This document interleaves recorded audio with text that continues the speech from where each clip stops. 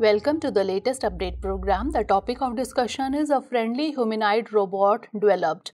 Recently, the Austin-based robotics startup Apptronik has developed a humanoid robot that is designed to work alongside humans. It unveiled the humanoid robot called Apollo. It is as tall as a normal human being, standing at 5 feet 8 inches, and it weighs 72.6 kilograms. Apollo can handle weight up to 25 kilograms, and it has been designed in such a way that it can work safely alongside humans.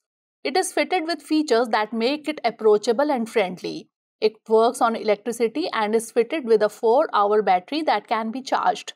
Apollo has a digital panel on its chest that tells the users about the work it is doing, how much time will it take to finish the job, and what will it do next. Apptronik has worked on actuators or robot muscles that enable the robot to walk, grasp an object, and flex its arms like humans. Apollo's head is fitted with perception cameras, while its torso is fitted with sensors that map the 360-degree view of its environment and make decisions about whether it should move. The sensors also help the robot remain oriented as it moves. Its brain, or the main computer, is located in the chest.